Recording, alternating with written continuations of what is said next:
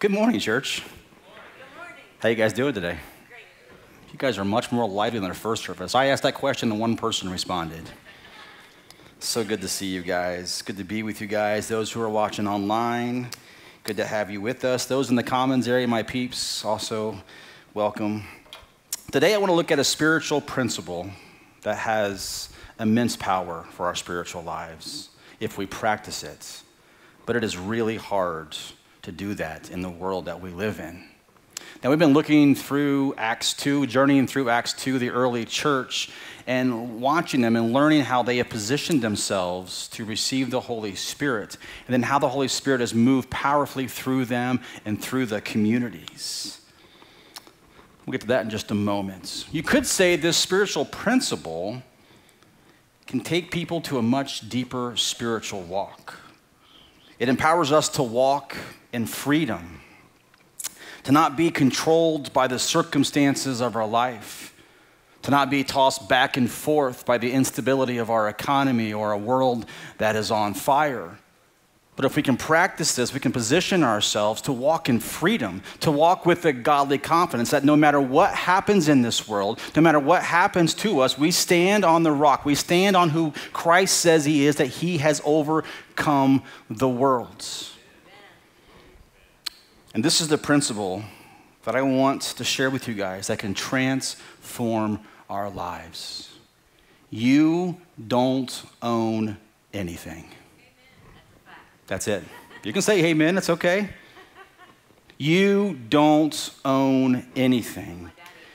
God does, and he gives it to us as a gift to manage. It is not ours, it is God's. And there are so many scriptures that echo this principle, but I want to share this one in Psalm 118. And it says this: today is the day the Lord has made. Let us rejoice and be glad in it. I love this scripture. Today is the day the Lord has made. Let us rejoice and be glad in it. What a great reminder of the gift we have of today.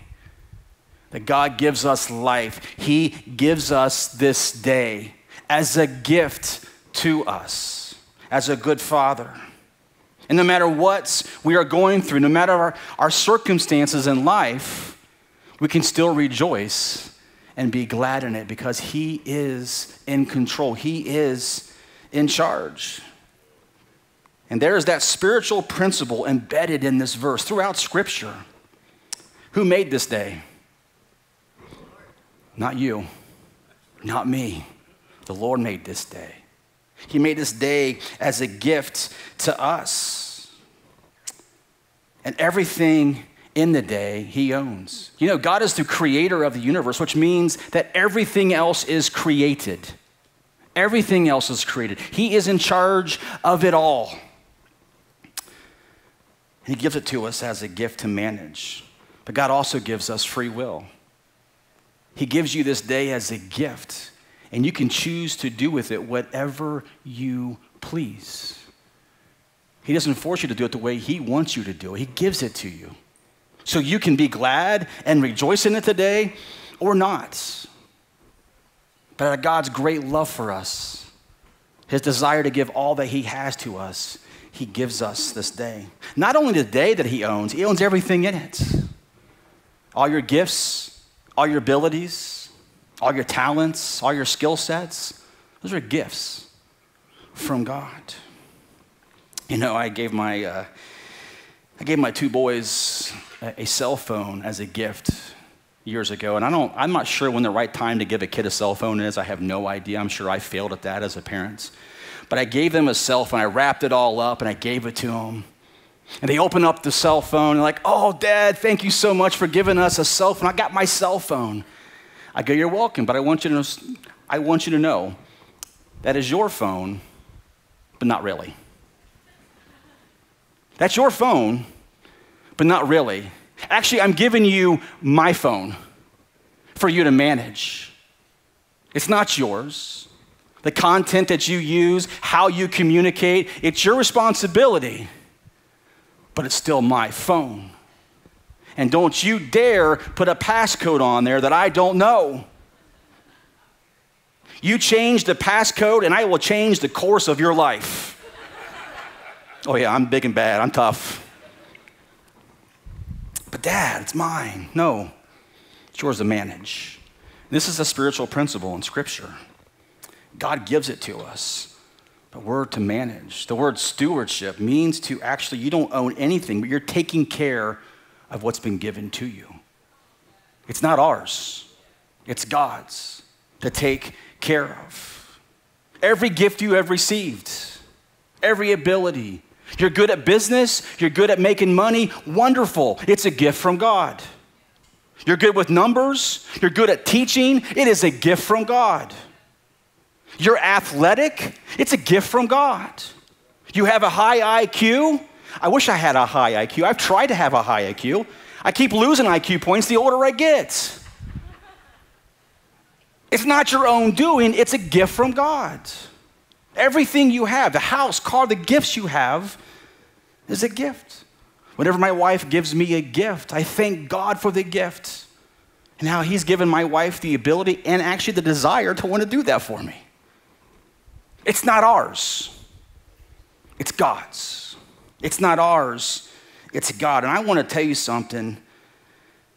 It's really hard. It's hard for me because I want to hold on to it.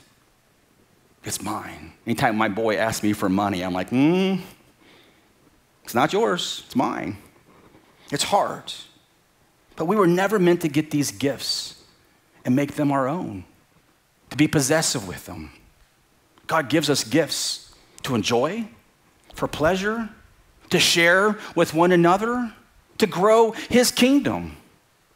That's what he desires we do with his gifts.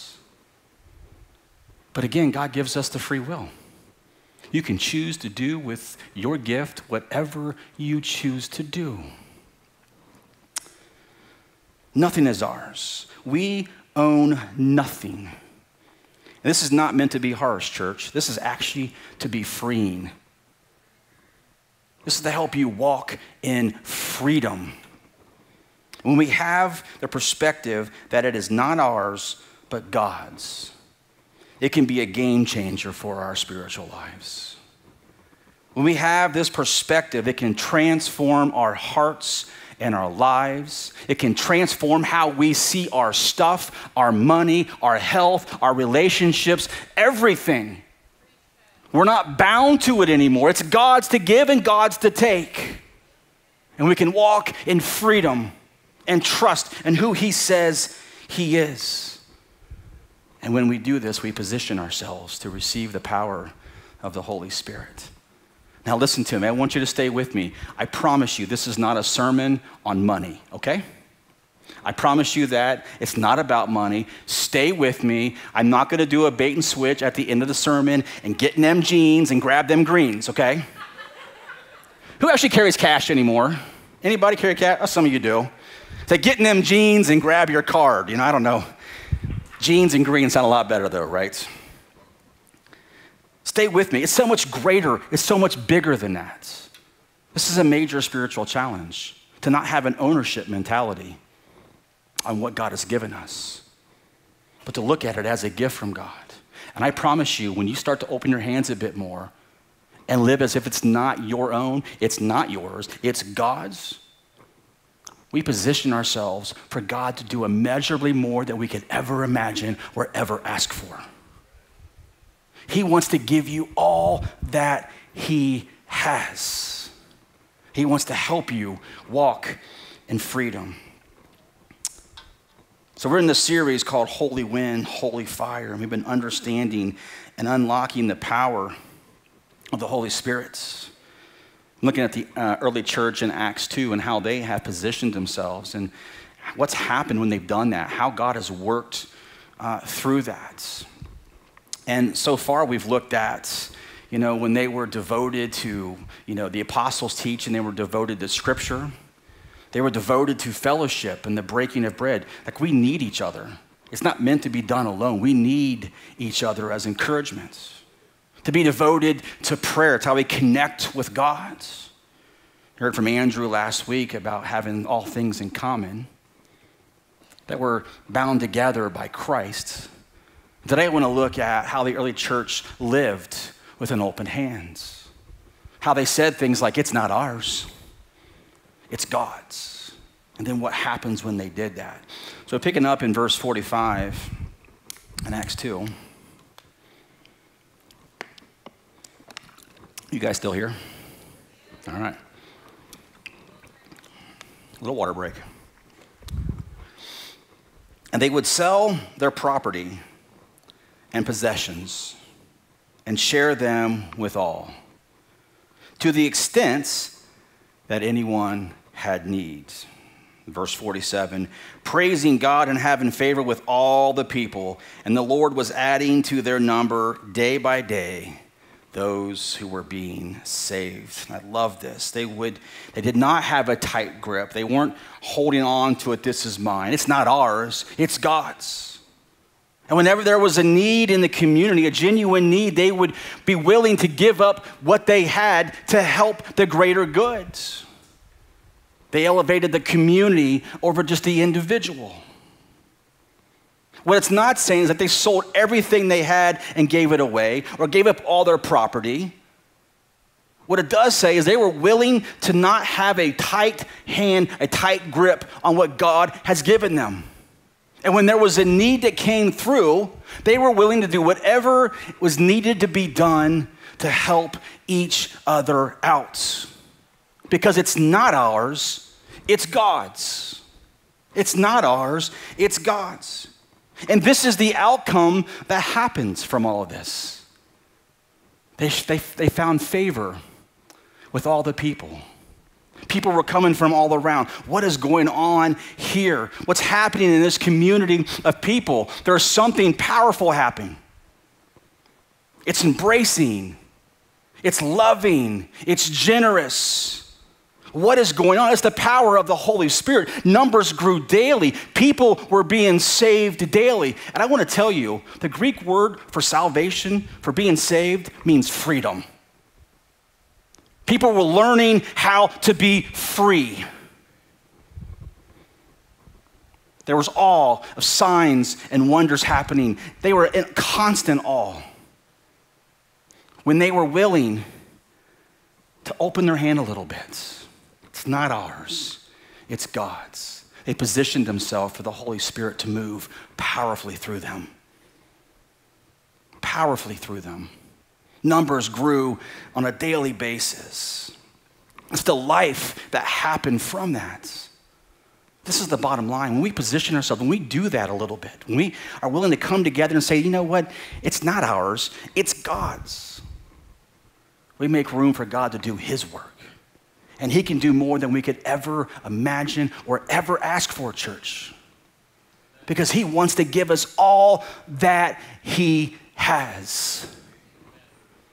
But the only way we're going to do that is to let go. It's not mine. It's God's. It's not ours. It's God's. There's two reasons why it's so hard.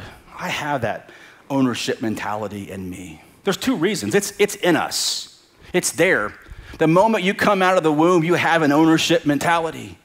Parents, if you have kids, you recognize your kids want to fight. It's mine. It's mine.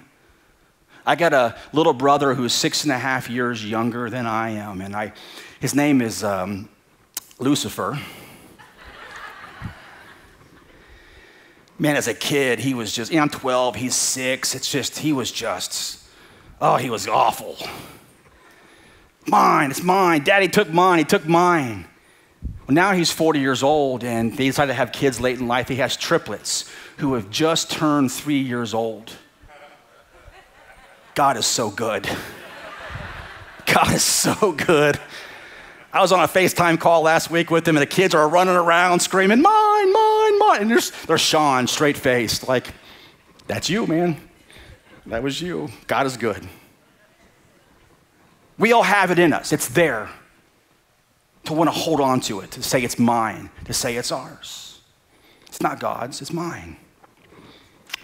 But it's not ours, it's God's. And the other factor is that really kind of enhances this is that we live in a society that elevates the individual.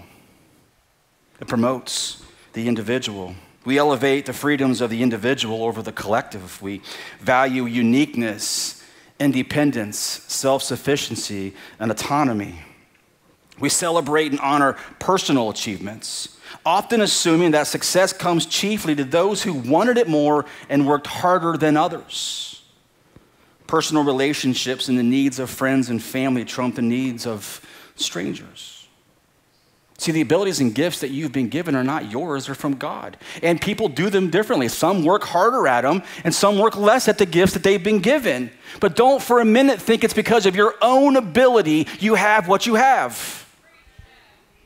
It's a gift from God. And the moment we think it's ours or our own doing, we become possessive. And we'll look at someone else and go, there's a reason why you're white, the way you are. You didn't work hard enough. You didn't do this. It's not ours, church. It's God's. We can't forget that. I want to look at a story in Luke that I think has a deeper spiritual meaning than we think sometimes. And it's in Luke 18. It's Jesus and this young rich ruler. And there's so much happening here, but just some really good stuff I want to clarify in this. In verse 18, a ruler questioned him, saying, "Good teacher, what shall I do to inherit eternal life?" But Jesus said to him, "Why do you call me good? No one is good except God alone. You know the commandments: do not commit adultery, do not murder, do not steal, do not give false testimony, honor your father and your mother." And the young ruler said, "Well, all these things I have kept since my youth." Now, when Jesus heard this, he said to him, "One thing you still lack. Sell all that you possess and give the money to the poor, and you will have treasure in heaven. And come, follow me." But when he had heard these things, he became very sad, for he was extremely wealthy. And Jesus looked at him and said, "How hard is it for those who are wealthy to enter the kingdom of God?"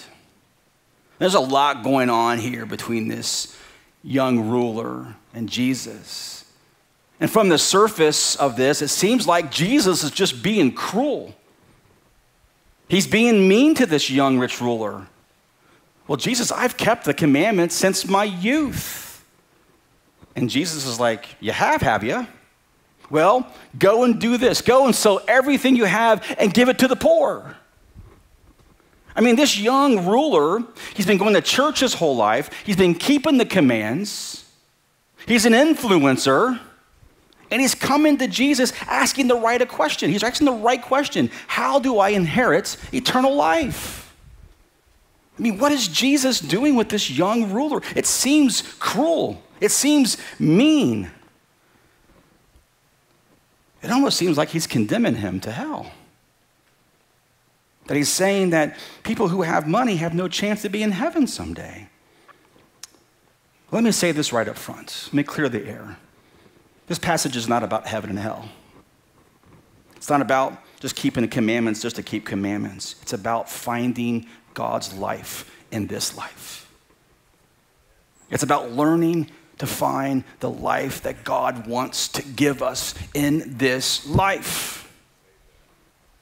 And the purpose of commandments, by the way, the commandments are spiritual. They are holy. They're given to us by God, but they're not meant just to be kept to be kept. You didn't kill someone today? Oh, great, you're right with God. You didn't have an affair? Great, you're right with God. It's not about just keeping them. The commandments were always designed for us to find Christ in them. Meant for us to find life. Because what we're going to see in commandments that we can't keep them ourselves. So we're going to find the need that we need for Jesus, his grace and his mercy. So commandments are good, but we can get kind of in a habit of just keeping commandments just to keep commandments. And we can miss the kingdom. We can miss Jesus by keeping commandments. So Jesus, he's not condemning this young man. He's trying to help him find life. He's trying to lead him into life. True life is staring this young man in the eyes, and he can't see it because he is blinded by what he has. And Jesus is confronting him on that. There's something that you're holding on to tightly, that you're elevating above me. You know, he asked the right question. What must I do to inherit eternal life? You know, in John 17, Jesus' long prayer, the first thing he says in the prayer is to know God is eternal life. That is present tense Greek. It means you can know God now. That means you can experience eternal life now. And Jesus is telling this guy, what's blocking you from receiving that life? Is there something that's bound up inside of you? There's something you're putting more trust in than God. But to experience eternal life now, we need to let go of this ownership mentality.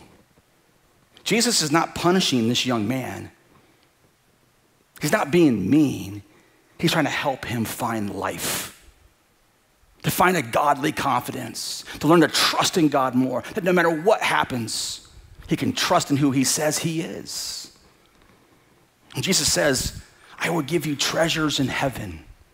What I have to give you is worth more than any amount of money, the stuff that you have. But let's be honest, it's really hard to not hold on to what we have. See, this teaching is not about sell everything you have and give it away to the poor. It's not what it's about. It's about letting go of the ownership mentality that we have. It's not ours. It's God's. It's not ours. It's God's. And whenever we put something over God in our hearts, we got a problem. We have an ownership mentality. I mean, we live in a country that is so rich, right? I mean, there's varying degrees of wealth in our country, okay? And I'm not gonna try to be flippant about this, but I got someone in the family who is poor by this country's standards. They have a house, they have an iPhone, they have a car, they have car insurance, they got health insurance, they got groceries, they go on vacations twice a year. And what happens when we have so much at our fingertips and we have so much abundance, we can find our security and our hope in that stuff. Money is not a bad thing. Having a house is it's a gift from God. But the moment we think it's mine and not his, we are blocking ourselves from receiving the power of the Holy Spirit. We're blocking ourselves from receiving all that God wants to give us. And he wants to give you life and life to the fullest. There's so much more he wants. You know, I said earlier that this is a sermon, it's not about money. And I really do mean that. Money can be one of those things that we hold on to tightly. But it's not just that. It can be our health. It can be our kids. We can hold on. You know, your kids aren't your own. They're God's, but he gives them to you as a gift to take care of, to nurture, to grow. Your stuff is not your own. And a big one in America as a problem is our time. We think time is ours, and we're possessive. I don't have time for that. I don't have time for that. I want to do what I want to do. Time is not yours either. It's God's. Church, it's not ours. It's God's. And I want to tell you this again. I'm preaching to myself, to be honest with you.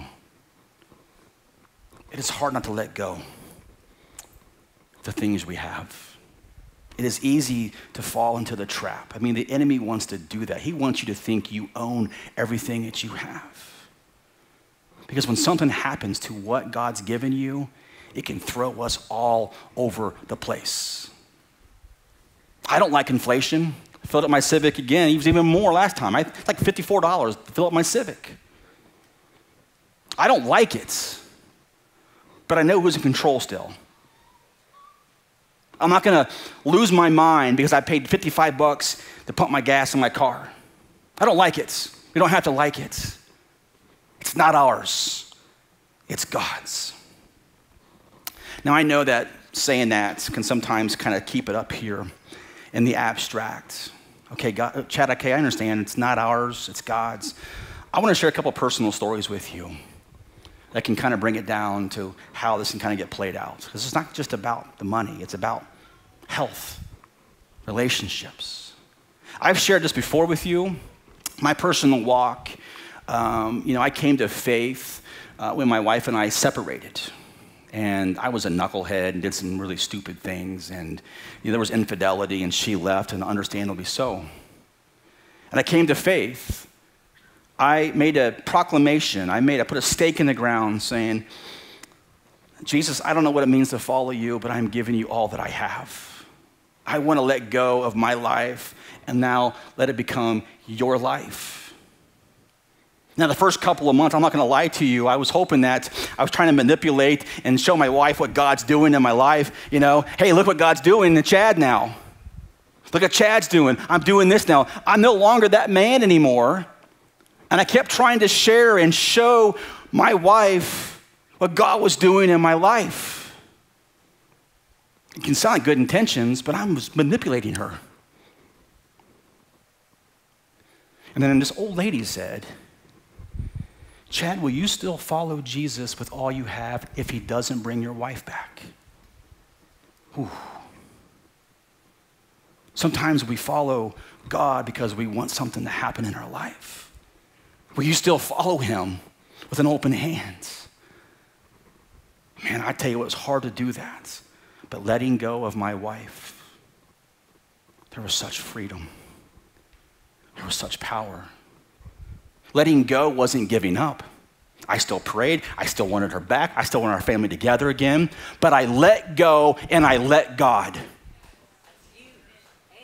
I was trying to do what God has been trying to do the whole time. No, God, I got this. It's me. I got this. I own this. Let go. And when I let go, I mean the freedom, the empowerment, no longer bound. If my wife came back, wonderful. If she didn't, I was still going to be okay because God had a hold of me. He was not going to let go of me. And a few months later, God did bring my wife back. And our marriage today is better than it ever has been.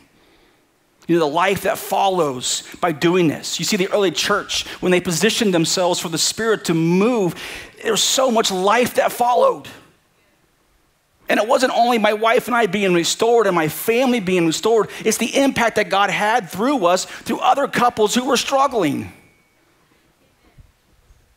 Simply by letting go. Let go and let God. Second story I want to share with you. Make it really practical for you. Like I said, it's not just stuff. It can be a relationship. It can also be our health. Health. I had a buddy of mine. He's about a year older than I was. 3 young girls. Found out he had terminal cancer. And he passed away at the age of 41, about 6-7 years ago. And it's tragic and it's awful. Wouldn't wish it on anybody. But for 3.5 years with the disease that he had, he walked with an open hand. He said, I am standing, I am praying for a miracle. I'm praying that God can heal me, and I know he can, but I also know sometimes he won't. But no matter what happens, I stand victorious already in Jesus. There's nothing that can separate me from Jesus, not even terminal cancer. And his life was hard. It was a hard 3.5 years. He has 3 little ones. I want to tell you something. In the midst of death, there was so much life. The impact that God had to this one man, willing to open his hand, saying, it's not my life, it's yours. Rippled through communities. 7 years ago, the impact is still real today. Don't feel sorry for me is what he said. I already have victory. Letting go and let God. Because church, it's not ours, it's his. your money, your health, your relationships. And the more we can let go, the more freedom that God's going to give us, the more of his life that he is going to give us. You guys still with me? I promise you this, that God has more he wants to give you than you could ever imagine and ever hope for. And I know this can be hard. I know this can be a struggle I know it is for me. But starting to let go and let God positions ourselves to receive his power, his life, to walk in a godly confidence no matter what happens. You know, one of the things we do at Restoration that's really important, you heard Rainey talk about that during the announcements, we put a lot of effort and resources in our local ministries, Restore and New Day and Victory Project, and there's a Columbia trip coming up. Serving and loving on the underprivileged. We want to position ourselves to live with an open hand. It's not ours, it's God's. And when we have an ownership mentality, it's easy to look at someone who's homeless or someone struggling with addiction to make reasons and justify whether they're there because of poor choices in their life. That may or may not be true. But when you open your hands and you share a little bit of time with them, you sit down and have a meal with them, you get to know their story. They're no longer a statistic. They're no longer a number. They're one of ours. And when we learn to open our hand like those things, the Spirit moves like a mighty wind. Not only through the people you're talking to, but in your own heart. Church, let's be willing to open our hand just a bit more. God's not condemning you. He's not criticizing you. He just wants to give you more of him. That's all he wants to do. So let's stop blocking that. That is how great our God is. I promise you, God is greater than anything you have. I promise you that God is greater than anything that you're going through. I promise that God is greater and he has more that he wants to give you. Today is the day the Lord has made. Let us rejoice and be glad in it. Because he is worthy of all praise. He is worthy of all glory. So Lord, we thank you. Lord, we praise you.